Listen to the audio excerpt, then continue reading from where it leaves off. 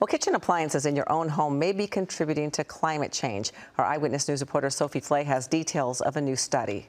Whether your gas stove is on or off, it's likely contributing to climate change. According to a recent study from Stanford University, it could be emitting methane emissions.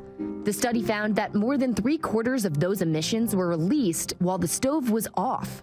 The researchers believe these emissions might be releasing through small, persistent leaks. The thing to remember about methane is that it's a much stronger greenhouse gas than carbon dioxide.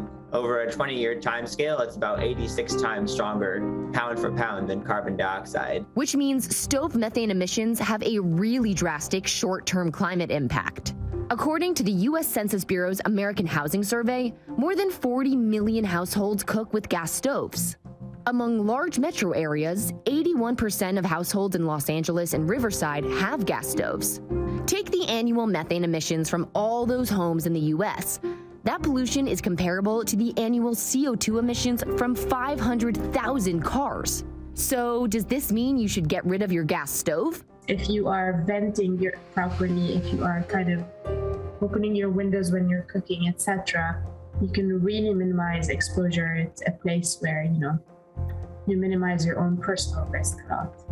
And when it comes to the environment, there are statewide building codes that are requiring new building developments to go electric. Plus, one thing that we've done in the building code as well to deal with indoor air quality is to increase the ventilation requirements above gas cooktops. So if you put in a gas cooktop, you've got to have a better range hood.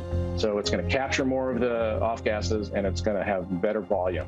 Los Angeles buildings are responsible for 43% of the city's greenhouse gas emissions, according to City Council member Nithya Raman.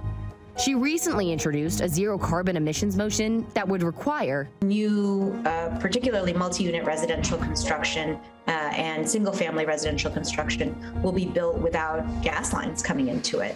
In Hollywood, Sophie Flay, ABC7 Eyewitness News.